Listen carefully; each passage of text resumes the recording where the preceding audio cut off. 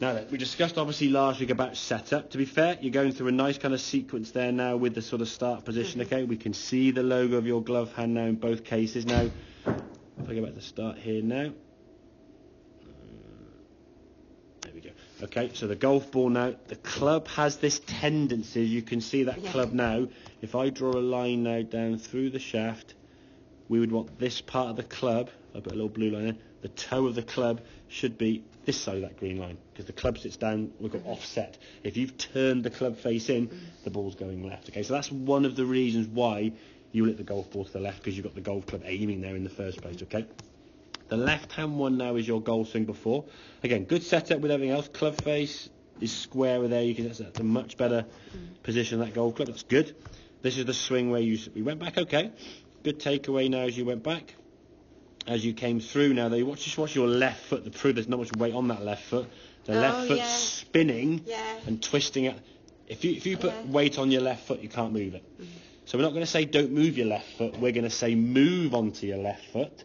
That will stop it happening. A lot of times in golf swings, people see faults or symptoms or whatever you want to call them, and they'll then go, oh, that's wrong. Don't do that. Well, if someone's got COVID and they said don't cough, it doesn't suddenly fix them of COVID, okay? Give me the tools, give me the system, the medicine to make me feel better, okay? So the left foot jumping out of the way means when you finish this swing, if we put a line now down to the middle part of your head, no, a bit further over, through your head there, I would say your weight's favouring your back foot, yeah?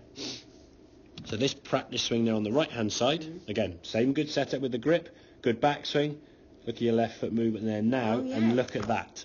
That is a brilliant position, okay? Oh, good. So you physically can get there. That's the important thing, okay? And I think we did another word. No, we went for the golf ball, okay? So, as we said, for some reason, just the ball now moved a bit further back in the stance. So not the major thing, but just be aware of that, okay? So the ball now, rather than being kind of there, he's just moved back a little bit, which is fine, okay? We can keep dealing with that as we go through. But the focus now is on this swing. Same good back swing. Look at the footwork there. That foot stayed flat, and if you actually watch your left foot now as you swing this golf club, look at your left foot, or lack of left foot movement, and the right foot rolling and starting to lift, the knees are coming together. That movement there now compared to jumping away, and the knees not really moving at all, that's a movement of someone trying to hit it left or non-right, which could be a slicer's movement if you slice the ball, okay? So we're getting on that left side there. So when you finish this swing, you put a line now through the middle part of your body. There we go. Your head now is probably middle of your feet, whereas this one, when you finish the swing... See, that inspires me to want to go out. Yeah, exactly. Just look at those two positions there now. And the thing is, we enjoy it, because it's a good movement on the right-hand side there, okay? I think, as we said to John, make sure that you do your practice swings. So if you go out on the golf course today, you've got your routine going nicely, okay, you're getting that grip, I guarantee there'll be some occasion where you just grab that club through either lack of concentration or just forget, and you go back to an old grip and an old club face turned in. But if you can focus or discipline yourself before every shot to have one good practice swing that will be a rehearsal of the shot you're going to play, not just I'm going to swing my arms because I should just make a swing and just go like and have nothing to it. Make it a swing through. I want your head to follow where the ball would have gone. So in your practice swing, you make the same movement as if a ball was there. So you hit the practice swing and you look up to see where the ball would have gone. There's no ball gone anywhere, but still look forward, okay? If we keep looking down the ground, we're going to be very difficult to twist through. When you threw that ball to me, Blanche, that very first few throws, you didn't think about it. You just went, and you just turned and saw me. Then had one where you sort of didn't twist and you flung out to the side there.